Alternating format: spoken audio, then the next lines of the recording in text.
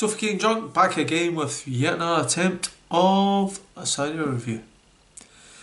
Cider we're going to review just now is another Bulmers one from the Bulmers stable, and it is Wild Blueberry and Lime. 4% of Richter scale. This is one I have never tried before. Got this, Mrs. Suffocating Drunk picked this one up for me, and I am a big fan of blueberries and I like my lime as well, although it doesn't like me because indigestion, but I do like the taste of lime. So anyway, it's 4% on Richter scale for this one, so let's get it in the glass and see what it's all about. There we go, hefty dark pour, what we expected. Like this.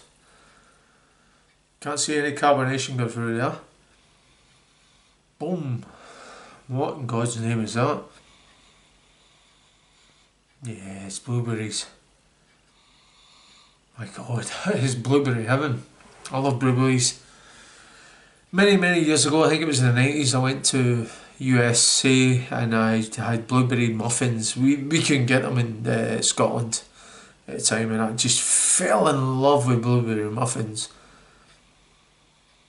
And because Scotland's one of the most unhealthiest places on the planet, we didn't have much fruit. And blueberries, I don't think we even knew they existed. But I do eat fresh blueberries as well.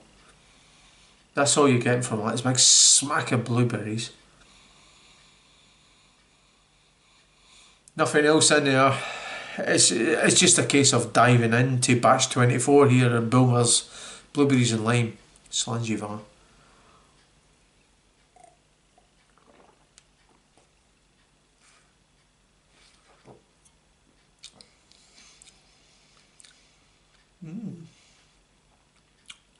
Ooh.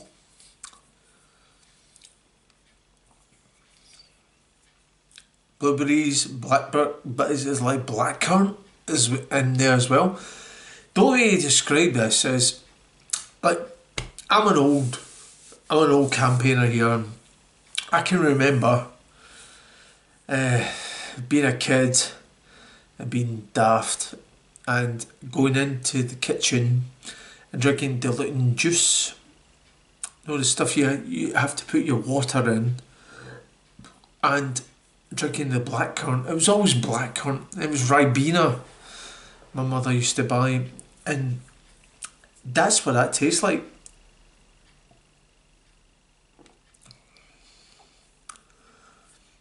It tastes like a heavy smack if you just drank the concentrate on itself, and you get this big smack of blackcurrant, but there is a little bit, a hint of blueberry in there as well.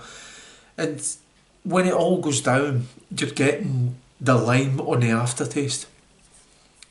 It's actually not that bad, but I've just reviewed another one of Bulmers, and it was the zesty, the blood orange, and that was more palatable than this one. Don't get me wrong, it's actually okay for 4%.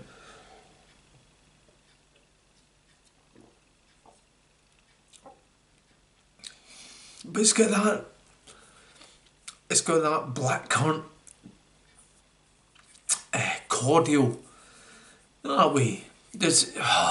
Maybe you don't. I'm old. I'm old, believe me, I am old.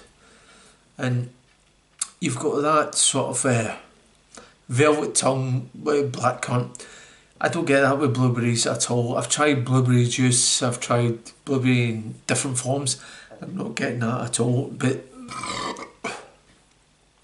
the blackcurrant, there's a lot of blackcurrant in there as well. But don't get me wrong, it is actually quite nice.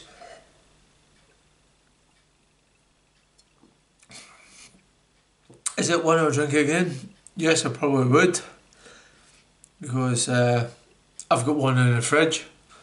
Yeah, it would be one I would drink again, believe it or not, under the right circumstances. It's heavy cider. This is, to me, is quite a heavy cider. So anyway, Batch 24, the Bulmers, and the lime. Well, what is it? Wild blueberries. Is there such a thing? Wild blueberries and lime. 4% of rates of skill. What am I going to give this? I'm going to give this a suffocating drunk. I'm going to give this a 3.5 out of 5. It is one I will drink again, believe it or not. It's one, it's like it's, I don't know how to describe it to you. You'd have to really have a go at it yourself. I've had believe it or not, I've reviewed a few ciders tonight, and it's quite thick, it's quite gloopy, it's got that, and it's metal. Maybe another time when it might be my first cider, I might really enjoy it, but give it a higher grade. But well, whatever. If you've had Bulmers, what's it called? What did it say, lad? Wild blueberry and lime. If you've had it, give us a shout. Suffocating drunk, we'll salute you if you stay to the end of this video, and if not, hopefully catch you in another beer review. That'd be wrong, wouldn't it? About a cider review. Slangy va. Keep drinking the good cider. Hope we catch you in another one. Ciao for now.